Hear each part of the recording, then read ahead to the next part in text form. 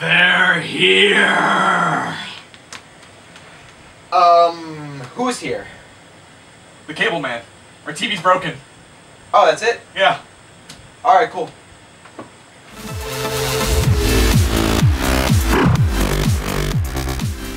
Hey everyone, I'm John. I'm Ethan. And today we're here to bring you a review of the 2015 horror movie, Poltergeist. Yeah. So this movie is a remake of the 1980s classic Poltergeist. Right. Which basically just involves a family moving into a house and they find out it's haunted and a bunch of crazy stuff starts happening. Yeah, it's kind of like your normal, ghost house story. So what were your expectations going into this? Well, John, I'm sad to say that at the time, right now, I haven't seen the original Poltergeist. So, shame on me.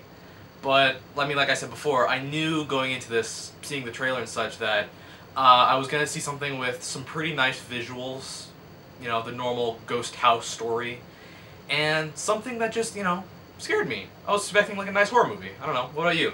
Well, I'm a big fan of the original Poltergeist. It's probably one of the most influential movies ever. Yeah. Because, you know, every horror movie, especially haunted house movies, borrow from that classic original, and like almost all the horror cliches come from there.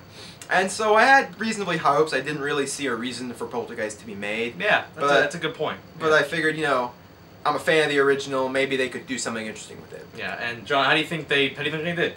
I thought, I have some mixed feelings about this movie. One thing I really did like was the visuals. I thought they did a pretty good job with. Yeah. Even though the CGI isn't always the best, I thought the set pieces and just general sort of cinematography were pretty good. Yeah. I definitely thought this was a nice looking movie, but at times, like you said, the CGI did falter every once in a while, and so that kind of threw me off.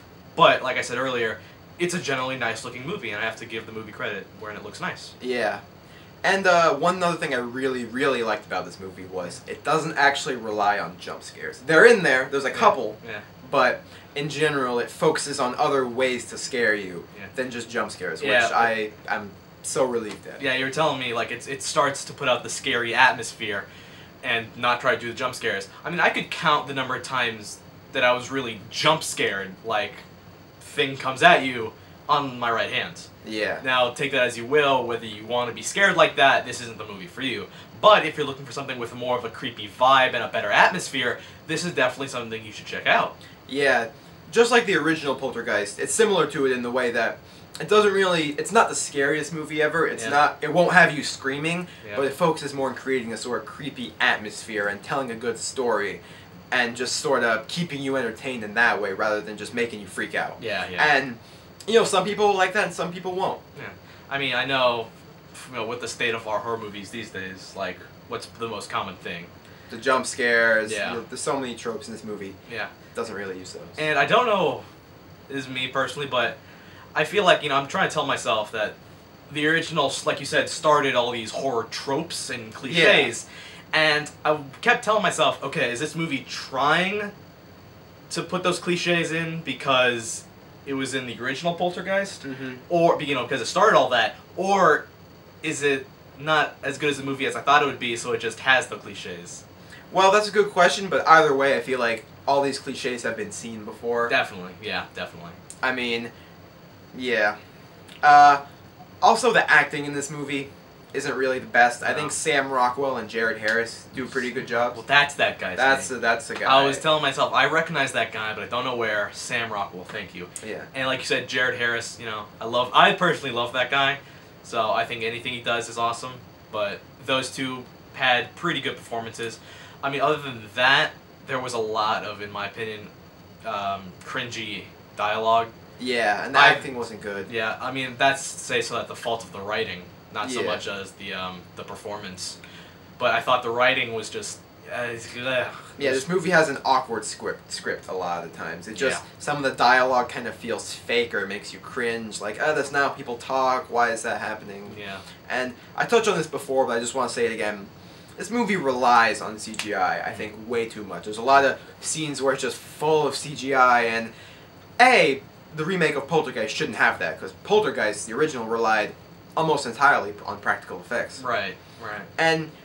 But the CGI wasn't even really very good. A lot of times it did look really fake. Yeah. And for a movie that relies on CGI, definitely not a good thing. Yeah, definitely takes you out. That's definitely one of the weakest points about the movie. Yeah. Yeah. And while it's not so much the fault of the actual film, I do have to say that a lot of content from the movie was actually given away in the trailer.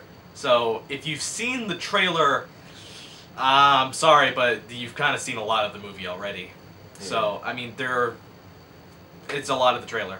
Now this is my biggest problem with Poltergeist 2015, and that's that it doesn't add anything constructive or anything real to the original Poltergeist. Because when you remake a movie, the only time you should do it is when there's something to add, something to innovate, something in the story you can make better, or maybe now we have better CGI, so you want to make the CGI better from the old movie. Right. I think that's the entire point of why there's a new Mad Max movie. Exactly. To build upon it, to have a new story, to put something new. But like you're saying, Poltergeist just doesn't bring anything new to the table. It all feels just very seen. It feels like a second-rate 2015 version of the original movie, and it's just kind of like, it's entertaining enough. It kept me entertained, but you're just kind of sitting there thinking, like, why are we doing this? This is pointless. Yeah. So all in all, Ethan, all things considered, what are you going to give Poltergeist out of 5 stars? Well, like you said, Poltergeist, it doesn't bring anything new to the table. It should have been better than what it was, and it's really disappointing that it's not. You think of this amazing classic Poltergeist that we had that, set the standard for all the horror movies to come, and it didn't do anything with the namesake, so it's really disappointing. But on the good side, the movie looks really nice. It has a really good atmosphere and vibe to it. So that's what kept me entertained, and some okay performances. So I have to give Poltergeist 2015 a 3 out of 5. It did an alright job. Yeah, this movie kept me entertained, but all in all, it felt pretty pointless. It just felt like we've seen this all before, and it was really like, why are we doing this? But I enjoyed a couple of the performances. I liked the atmosphere it created. It was entertaining enough, so all in all, I'm going to give Poltergeist 3 out of 5 stars. Hey, same as me, buddy. Yeah. Alright, so have you seen Poltergeist? What'd you think? Let us know in the comments below. Also, make sure to subscribe to our channel and follow us on Twitter @StubMasters. And you can buy merchandise and look as good as this guy at cafepress.com/StubMasters. Alright, so 2015 Poltergeist Stubmasters. I'm John. I'm Ethan. Have a great day.